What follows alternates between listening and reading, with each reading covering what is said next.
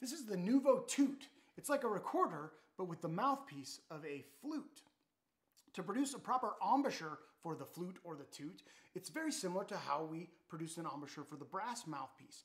We have our corners together, our cheeks are back, and we let the air escape through the middle. We want to make that air go straight ahead, not down or up, but make our lips flat and parallel to each other so that air is perfectly passing straight ahead.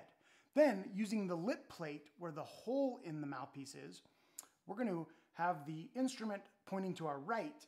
We're going to rest the lip plate on our bottom lip so that the hole is nearly touching, the bottom of the hole is nearly touching our bottom lip, like this. Then we're going to practice our embouchure by blowing a perfect beam of air across the mouthpiece, cutting it in half, cutting that airstream in half with the back end of that hole. And we're going to produce our beautiful flute or toot sound. Let's pop our mouthpiece off. It just screws right off. Let's practice by holding it in our right hand. We'll hold the instrument side end.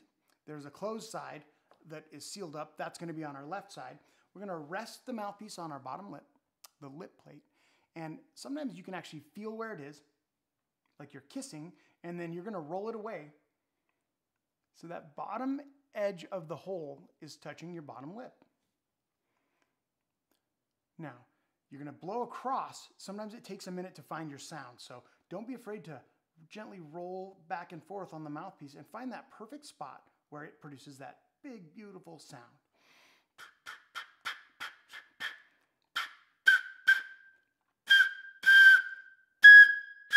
See how I had to adjust the instrument? I had to make my airstream go across. Now it helps me when I start each note to gently use my tongue to build up a little bit of pressure in that opening here and attack the note just with the t of the tongue. Now remember, if it's not getting any sound, you can start over. Find that perfect spot where the instrument is flat to the ground, or the hole is flat to the ground, and you're blowing across it.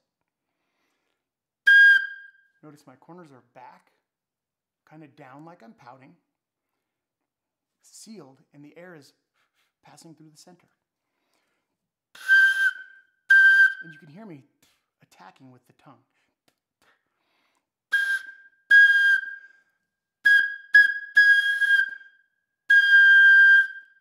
I love it. I love that sound. It takes some practice. Keep at it.